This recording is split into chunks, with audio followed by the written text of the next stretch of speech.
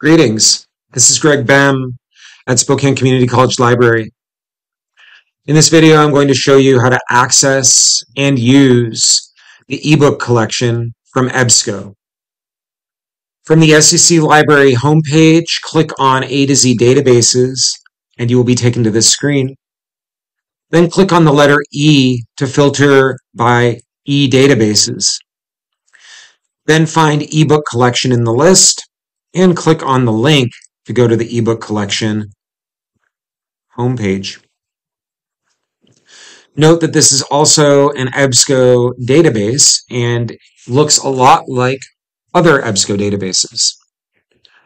The top bar, which is the EBSCO bar, allows us to do a new search, gives us links to the 3 different eBook collections we have access to, and then has a variety of tools on the right, including creating a free account or signing into the free account to manage research, accessing that research with one's folder, preferences for the database interface, including language, getting access to the research help 24/7 through the SEC Library, and so on. Within this advanced search screen, the first thing we see is that we are searching in the eBook collection. If we click Show All, we will see that we actually are searching in 3 different collections. eBook collection is the abbreviated title as we describe all of our eBook collections, including the academic and community college collections. If I wanted to, I could click Choose Databases and see all of the EBSCO databases that we have access to through the library, and those include eBook and non-eBook collections. Note that the 3 eBook collections are checked, indicating those have been selected to search within. Beneath the 3 different search bars, which allow for keyword searching and Boolean operators, I have the ability to access the basic search screen, which can be helpful if folks find the advanced search screen intimidating. And I can also see my search history for this session. Underneath that, I have a variety of filters that I can enable from the get-go to help narrow my search results before I see my search results. Note that full text, publication dates, and language are a few of the filters that might be helpful for you as you're doing searches for ebooks. I'm going to leave everything unchecked to show the full range of results for my search demonstration. I also want to note that after I enter in a keyword, I can select where to search for that keyword. I can search, for example, in the text of the document, or in the author name field, the title field, and so on. For this demonstration, I'm going to search within everything. I'm going to click Search, and it's going to take me to the search results screen. Note that a search for poetry yields 20,000 results. Also note that EBSCO provides a Did You Mean autocorrect, and in some cases this can be helpful for typos, and in some cases it's not helpful because it's just a similar word. The left-hand side of the screen provides all of the filters, many of which were available on the advanced search screen, so those should be of no surprise. And in the middle, we can see the listing here. Note that even though this is the eBooks database that we're searching, we also are given some key videos, as we also see when searching other EBSCO databases. The search results have the title of the book listed with a link to the record page, information about the author and the publication, subjects and descriptive information, and then a variety of options for accessing the book directly, including a PDF full text link, an EPUB full text link for e-readers, and a full download.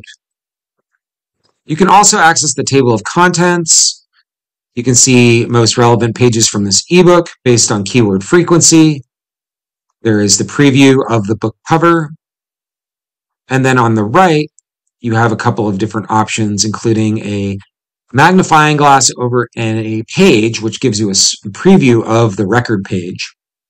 and the ability to add this source to your research. Let's click on this first ebook, Poetry, the Literary Agenda, and take a look at the record page. The record page includes a lot of what we just saw in the search results, including links to the book, relevant pages, table of contents. It also includes the abstract or description of the book, which is important to look at before we dive into such a large resource.